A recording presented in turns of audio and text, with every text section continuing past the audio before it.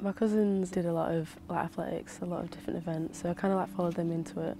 And then when I was competing at a local level, I just kind of always wanted to be the best, just looking at the end and thinking, I'm going to get there as fast as I can and I'm not going to focus on anyone else. That really inspired me to kind of keep on going and be a family affair, that kind of cool environment to be in. I'm Alicia Barrett. Now I'm an Adidas UK athlete and 2 times British champion.